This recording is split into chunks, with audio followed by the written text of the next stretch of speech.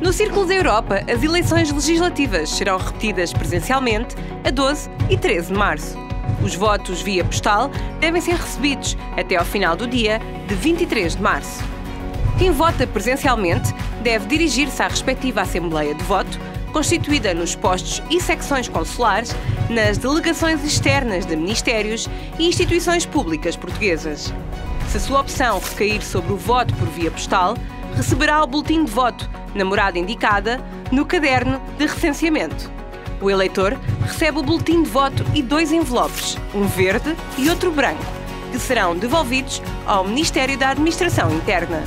No boletim, assinala com uma cruz a opção de voto, dobra o boletim de voto em 4 e coloca-o dentro do envelope de cor verde, sem quaisquer indicações ou documentos, e fecha-o. Depois, introduz o envelope de cor verde no envelope de cor branca, juntamente com uma cópia do cartão de cidadão ou do bilhete de identidade. E depois de fechado, deve enviá-lo pelo correio antes do dia da eleição. Vote. O seu voto é aquele que conta.